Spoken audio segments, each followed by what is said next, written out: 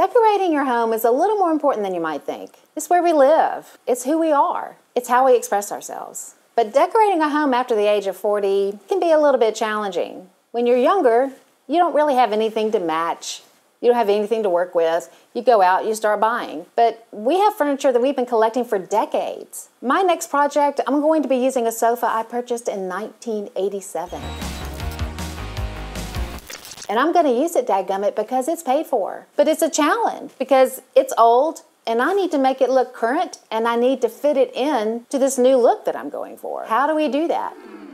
The most important thing is that you get the home you want. That's what this process is all about. That's what this series is all about. How do you take the old and make it new again?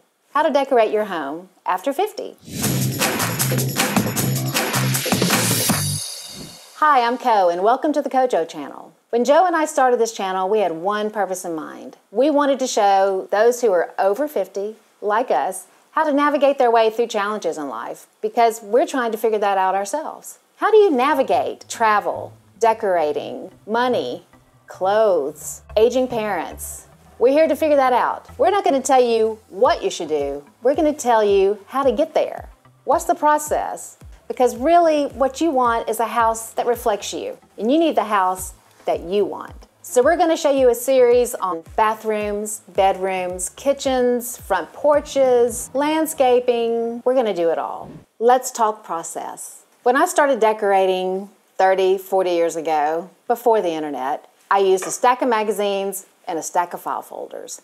I would go through those magazines. If I saw something I liked, I'd rip it out. Don't fold the corners back and keep it in the magazine. It does not work the same way. Rip that sucker out. Put it in the folder. Put it to the side. Keep going. If I like the tile, if I like a color, if I like curtains, if I like a slipcover, I put them in separate folders and label them that way.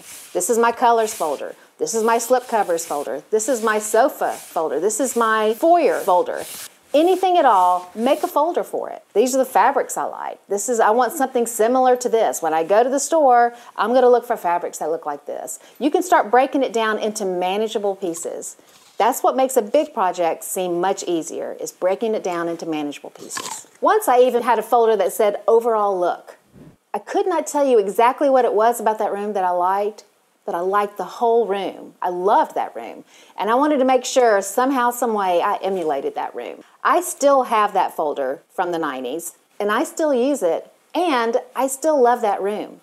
After a while, you're going to see that you've got several folders that you have to go through and start weeding through those and pulling out the ones that don't seem consistent. Really refining them down to maybe 2 choices per folder. You will pick out your favorite items. Throw away the ones you don't need. You're going to have folders that have exactly what you want. Open those things up, put everything out on the table, and you will see that you have an underlying theme. You're going to see how everything pulls together because you are sticking to your taste and to the things you like. That's going to help you get to a point where you can say, okay, this is what I want to do. You'll have colors, you'll have wood grains, you'll probably have fabrics that you're leaning towards that you can go and find, maybe solid, maybe a floral, maybe a stripe. You'll know what you're going for. That will help you go straight to the store and start making your selections. Now we have Pinterest. Pinterest is very similar to this, except we have boards. You can have a color board, you can have a sofa board, you can have tile, draperies, everything. Set up the boards. Just sit down one night, start throwing stuff into the boards. I've done it 1,000 times. Then when you start to get more serious about the project, go back, look at it and say, okay, I don't think I want this. I don't want this. Start pulling them out. If you still love those pins, just put them into another area, but keep the individual boards kind of pure, knowing that you're doing this for your project. In fact, what I did after getting my colors, my furniture, wood grains, my style, after I got all that together, I put it all into one board, opened it up, and just looked at it. And what I saw was a whole look. And it was my look. So you can do this and get to the look that you want, because that is the objective, to get the look that you want with the budget that you have. So if you want to try the Pinterest boards and you're not currently on Pinterest, maybe you don't feel very comfortable with it, all you have to do is click on this link and we'll give you some tips on how to get started and how to start building your own Pinterest boards for the looks that you want. You've seen the beginning of the process. Set up your folders or set up your Pinterest boards. So now we have to go out and find the items that will best fit those items in our folders or on our boards. So what do you choose first? I usually choose my fabrics first. And once you pick out your fabrics, you can start building with tile and paint. Paint is the thing I choose last because paints can be changed to match the tile exactly or the fabrics exactly if you need that. So be very careful about the order in which you choose these items. Fabrics are a wonderful way to make a room look warm, inviting. You can add color, you can add texture. Fabrics are my go-to when I first want to start on the room. So choose your fabrics, decide what you want. Maybe you need to start thinking about an inspiration piece. For me, it was this pillow. I love everything about this pillow. I love that it's a fish because this is going to be a lake house. I love the colors. The colors were fantastic. And I decided after looking at that one pillow that that was the lane I was going to stay in. So you see, these fabrics go with this pillow, and the fabric is very durable. I chose this fabric to go on my 1987 sofa and the 2 club chairs that I bought from a friend, trying to stay within budget, and I'm trying to unite the styles by using one fabric. I love how neutral it is, and I'm going to use pillows that have a pop of color in them to try to liven things up a little bit. I've chosen this red color as a pop of color, and then I've chosen another fabric which really is more neutral, but it all keeps me within the color range that my fish pillow started for me. Stay in your lane.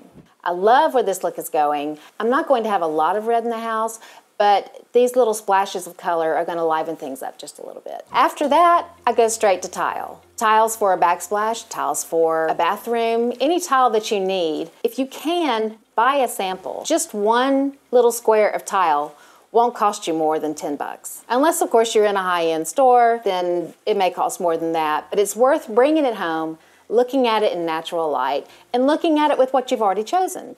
I did that for mine. It was really a good idea to do that. I'm so glad I did. This is the cement color tile that I've chosen. It's a porcelain tile. I love it. I think it's going to go great in both of my bathrooms. I'm going to use them in the shower stalls, and I am going to choose a paint that is going to match those perfectly. I highly recommend getting a color deck from your favorite paint store.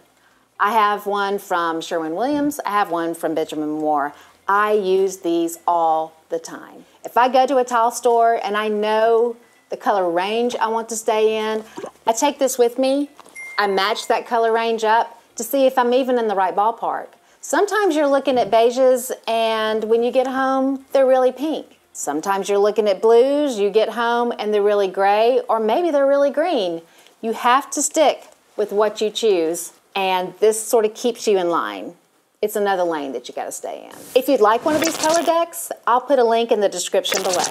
I am going with a monochromatic look in this house, so I really wanted to make sure that all of the shades of my fabrics, my tiles, and my paints, that they all went together, so choosing the paint last really made it easier for me.